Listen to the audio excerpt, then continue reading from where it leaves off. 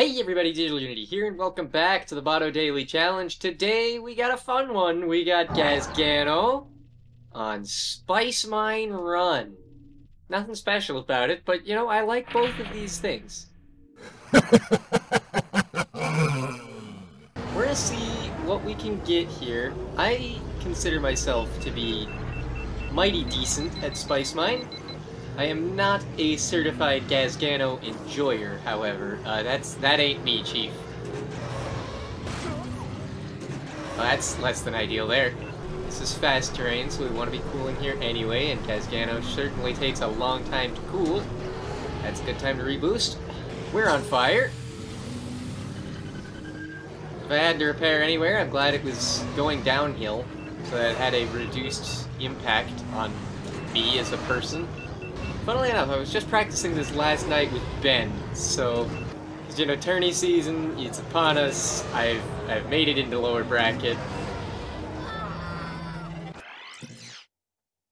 I've crashed into a wall in market. But because tourney season is here and I'm in lower bracket, I want to make sure that I have as many good tracks under my belt as possible, so as to remove people's options for safety picks against me.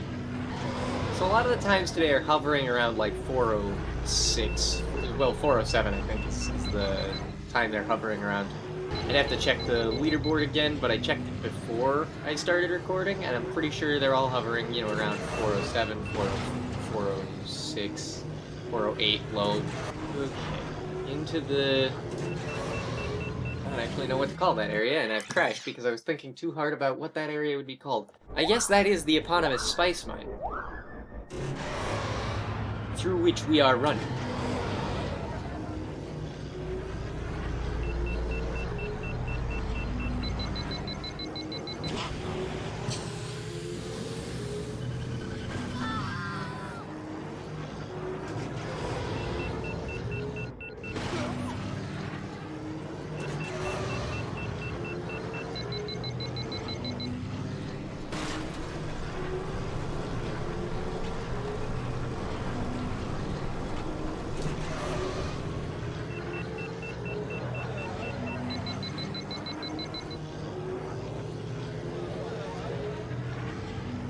So Gazgano takes longer to cool than he does to heat up, which is, that's not a good feature for a pod to have.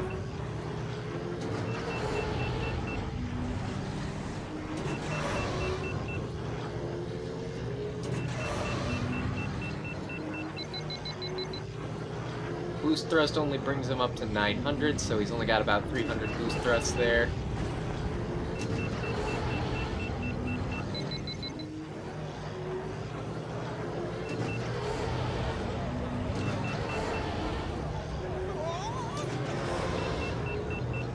No worries about underheating in market.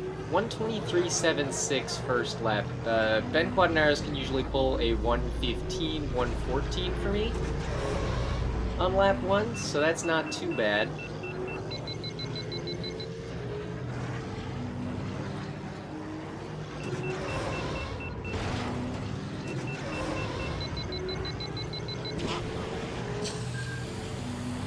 Not happy about the engine fires. They're kind of not fun.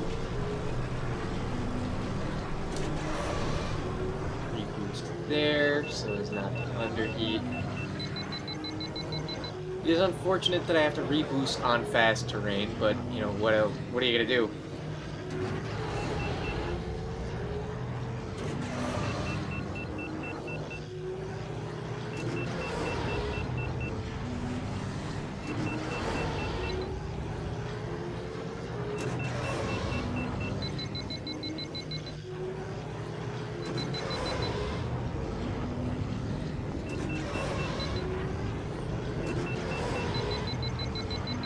Wide through there.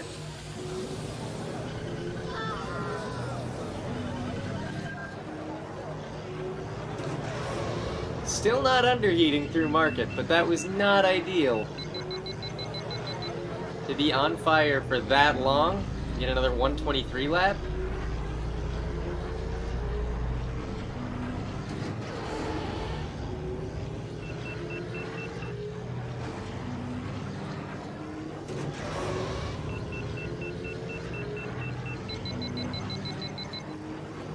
no worries about Dozer being in a bad spot.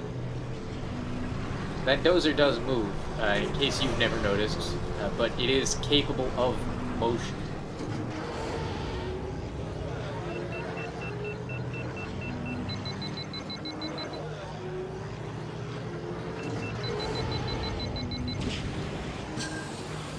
As is that minecart, which can be a problem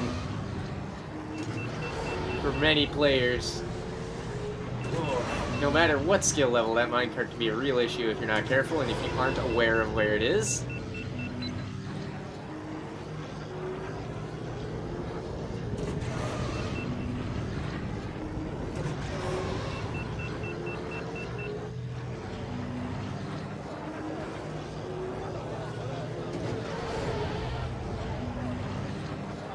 I must have said the wrong time earlier. Yeah, I definitely said the wrong time earlier. 407, 408 is where I want to be hovering around. Because right now we're at a 410.69 and diamond time is 409.62. So I think that could all be helped if we just, like, didn't catch fire nearly as often. So we're gonna do it again. This time with a touch less combustion.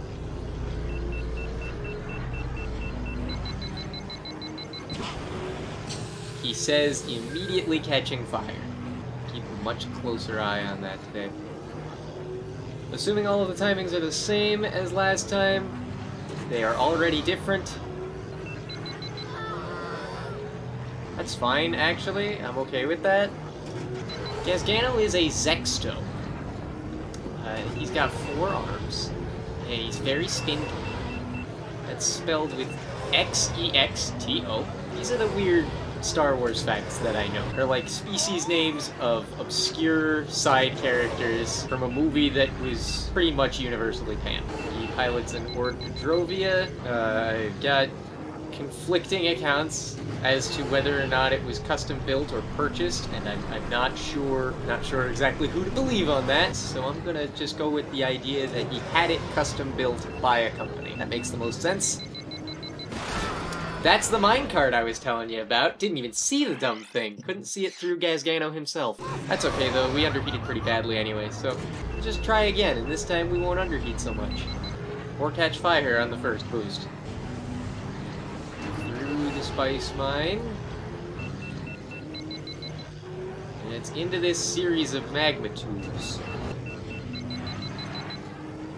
For a 123.13 lap, a little bit of pinballing, but it's okay because we ended up in line with the next apex. That was horrible.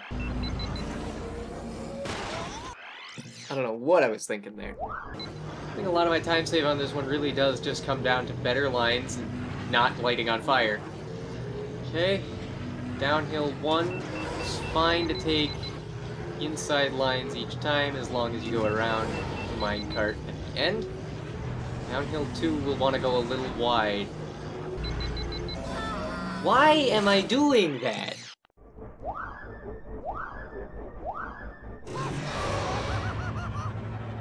You gotta understand, part of me wants to switch to far cam, but I know that the viewing experience is enhanced by near cam. Like, it's just easier to watch if I don't keep changing my camera angles.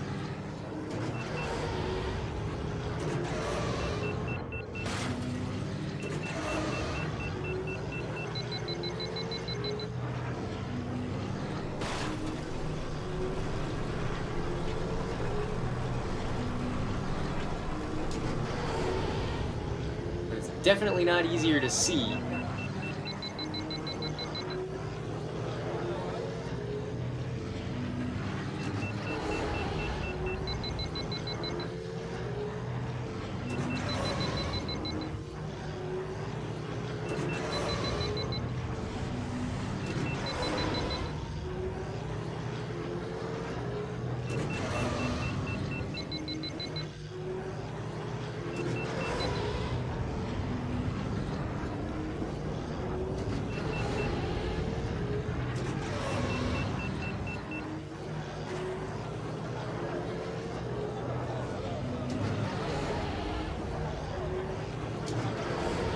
Underheat, that's good.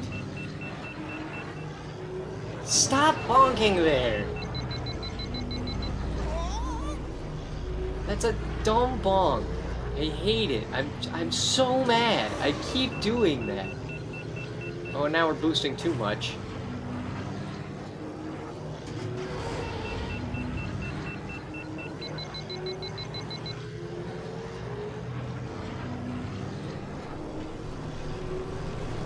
Just focus on your lines, DU.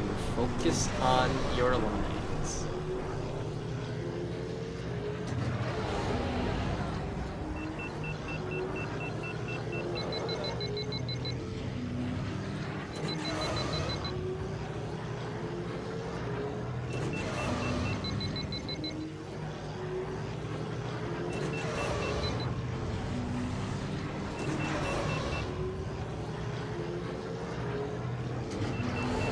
Interesting fact, in the movie, Gazgano drives defensively. Like, he drives specifically so that other racers can't pass him. Gazgano, like, actually just is an actual real competitive racer. Like, he drives and treats the race, you know, like a race. Meanwhile, we got people like Sebulba grabbing whatever garbage they got in their cockpit and throwing it back into the turbofans of his opponents.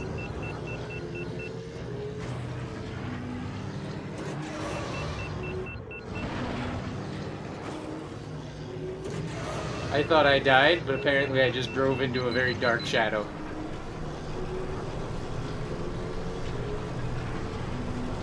Utterly terrifying.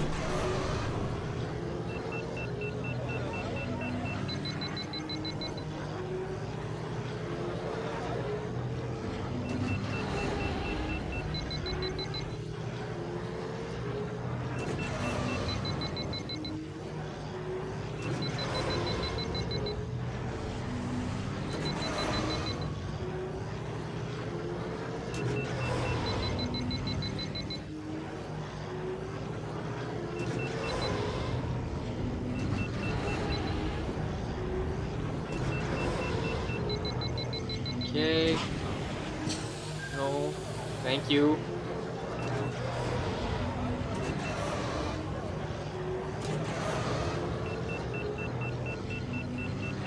Oh!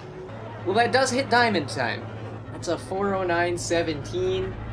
Puts me 5th place overall on the leaderboard, but that was hard fought. 409.174. Let's go one more time.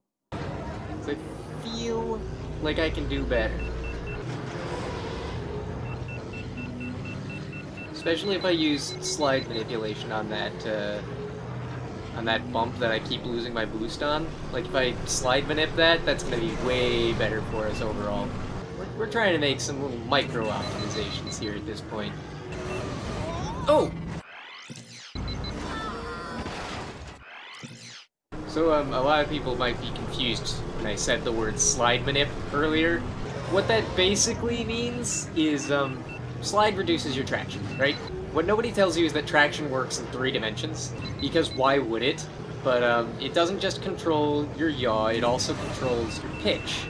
So if you hold slide down, you have reduced traction on the y-axis as well, so you go over bumps a little smoother, and you get, more airtime or less airtime depending upon what angle you were at when you held the slide button. It's wild. It's like too strong almost. Keep the inside here. Keep right. Left lane ends, keep right. There we go. Ah! It was slower. That was slower than the last one. Come on, we can PB one more time. Or we can smack into a wall. Also an option.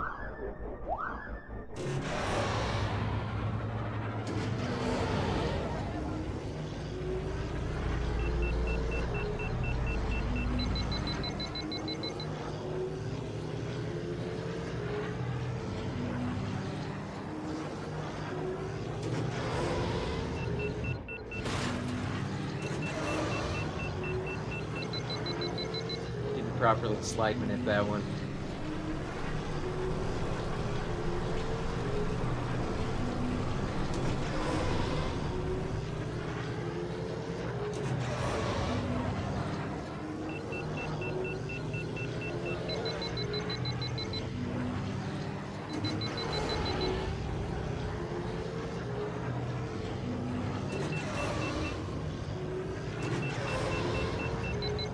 Ugh.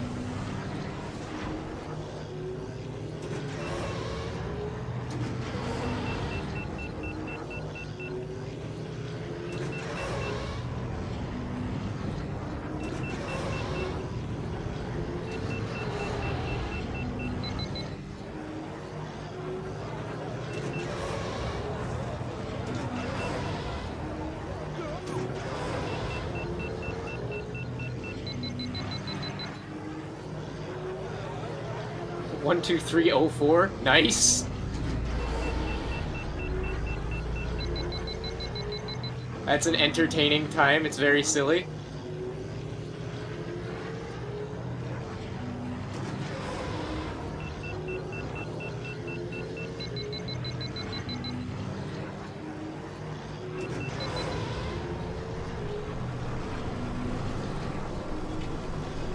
Down for a bit.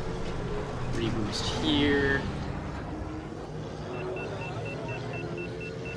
Very good line there. Very nice. Tight to the... Very bad, very bad. That was a terrible bonk.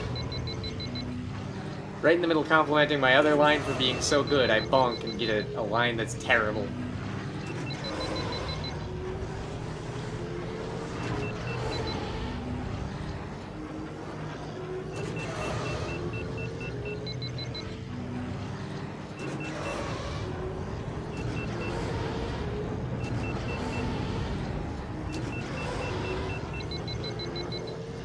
Little on the wide side.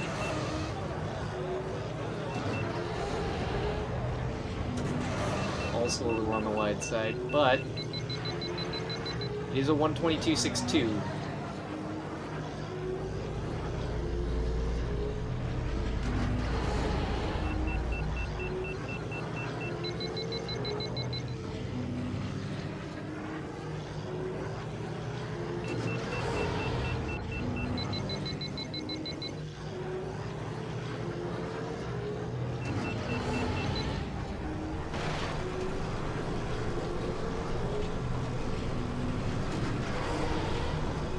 Just to get a little bit more heat in my system.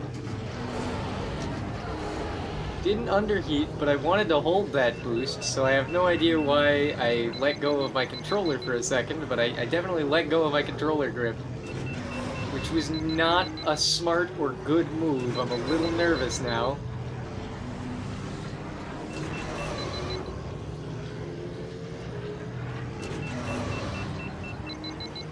Worried that might have cost me a 408.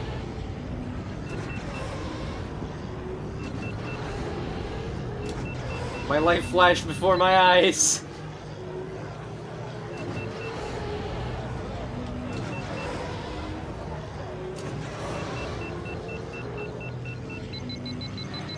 Ooh, yeah, that's a good one. That's a real good one. I like that very much. 408053. Yeah, that'll be quite nice. I think that's good for this daily.